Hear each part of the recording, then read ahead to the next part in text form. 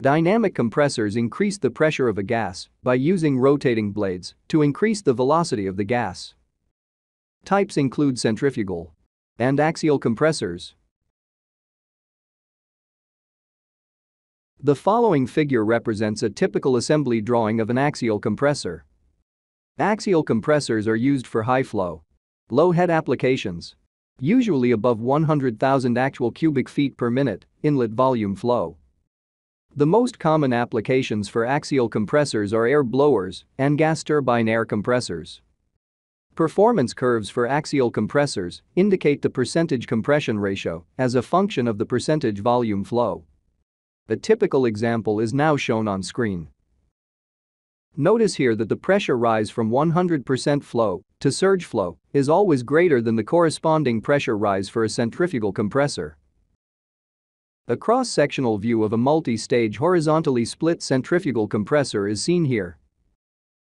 Recall, a centrifugal compressor is also known as radial compressor because the exit flow of the gas from the impeller is radial as opposed to axial.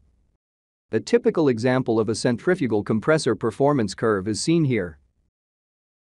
The principle of operation of a dynamic compressor always seems more difficult to understand than that of a positive displacement compressor. As seen in a previous video, dynamic compressors increase gas pressure by using rotating blades to increase the velocity of the gas. Now, take a look at the following figure. It shows the upper half of a centrifugal compressor impeller with the side plate removed.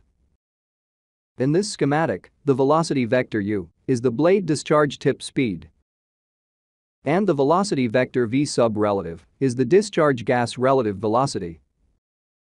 Simply stated, the characteristic shape of any dynamic performance curve, so rising head versus decreasing flow rate, is a direct result of the relative velocity through the impeller blades.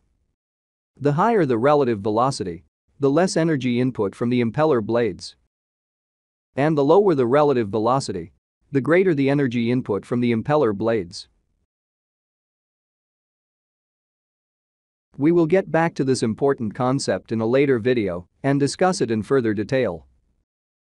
For now, let's get back to our simplified process system. But this time, including a dynamic compressor, and apply the same methodology used in the previous video for a positive displacement compressor.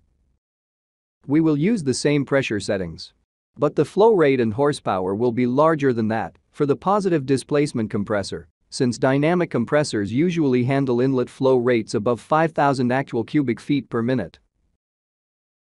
For the purpose of illustration, let's assume an inlet volume flow of 20,000 and a brake horsepower of 10,000. Let's now plot the flow versus pressure ratio and the BHP on the appropriate graphs. The pressure ratio is identical to the previous example since the suction and discharge pressures did not change. This pressure ratio is equal to 4.45. As a result, the first operating points corresponding to these conditions are plotted as follows. Now, let's assume again that the control valve downstream the compressor is throttled. This action causes the compressor discharge pressure to rise to 180 psi, thus increasing the pressure ratio. The horsepower, however, decreases to 6,000. In a dynamic compressor, increasing the pressure ratio would result in a lower compressor flow rate, since the only way a dynamic compressor can develop a high pressure ratio is at a lower gas velocity or at a lower flow rate. Simply stated, the longer the gas is in contact with the energy producer, which is the blades, the higher the pressure ratio for a dynamic compressor.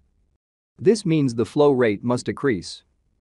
In order to see this on the graph, we need first to calculate the new pressure ratio. Recall that the pressure ratio is equal to the discharge pressure divided by the suction pressure. Both pressures must be expressed in absolute terms. In our case, the new pressure ratio is as follows. It is equal to 5.61. The new operating points, flow versus pressure ratio, and BHP, are now plotted on the appropriate graphs.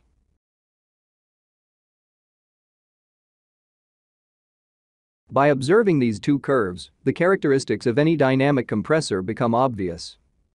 Dynamic compressors deliver variable volume flow. They have a fixed head capacity and are self-limiting, as opposed to positive displacement compressors. The following figure summarizes the characteristics of positive displacement and dynamic compressors by presenting their typical performance curves. Keep in mind that positive displacement compressors are not self-limiting. This means that the pressure ratio will continue to rise until the compressor case pressure is exceeded, which may constitute a serious safety hazard and lead to a catastrophic failure. For this reason, positive displacement compressors are usually protected by a pressure relief device. Depending on the gas being handled, the pressure relief device could be a pressure relief valve, a safety valve, or a rupture disc. On the other hand, because dynamic compressors are self-limiting, they do not require a pressure relief device for their protection. Their performance curves, as depicted here, show a decreasing pressure with increasing inlet volume flow